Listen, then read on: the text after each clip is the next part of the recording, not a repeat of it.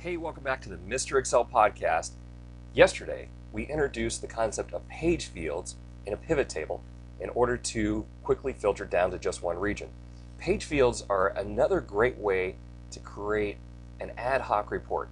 If you have, you're always getting calls saying, well, hey, how much did this customer or this region or whatever buy?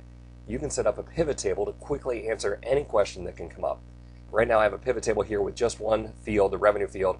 I'm going to drag some other fields there. I'm going to drag the quantity field, cost of goods sold, and the profit field.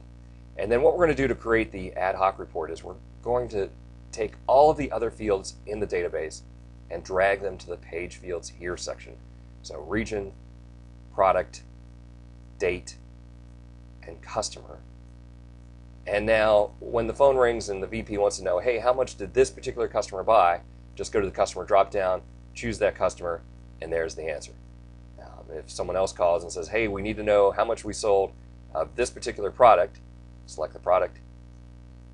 In this particular region, select the region. You'll be able to quickly filter the report down to just a certain customer, region, product, date, and see exactly how much you sold on that particular day. Using page fields to create an ad hoc reporting tool, just one of the many things you can do with pivot tables. Hey, don't forget the other book, Pivot Table Data Crunching. Mike Alexander and I wrote this great book covering every aspect of pivot tables. Special this week at MrExcel.com, right at the top. We have a deal on some pivot table books there, including Pivot Table Data Crunching. Thanks for stopping by.